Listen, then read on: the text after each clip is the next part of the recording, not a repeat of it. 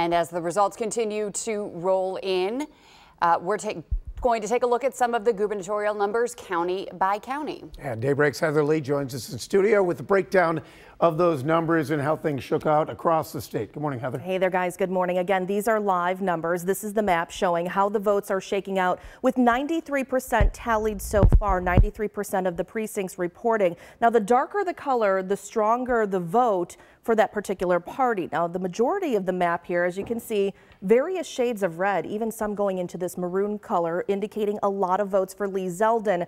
But Hochul picked up more votes in the big population centers across the state. We're talking about Erie, Monroe, Onondaga County, Tompkins County in that much darker blue, indicating a stronger lead there. She also carried the Bronx, Queens, and Westchester County. We're still waiting for some counties in downstate New York to report. Kings County and also in Richmond County. We're still waiting for some numbers. So those right now are in gray and in the black. But moving back out here to the bigger area of the map, Lee Zeldin, he actually won 7 out of the 8 counties of western New York, including Wyoming County. Let's click on that. Again, that darker shade indicating a stronger lead, 80% to Kathy Hochul's 20%.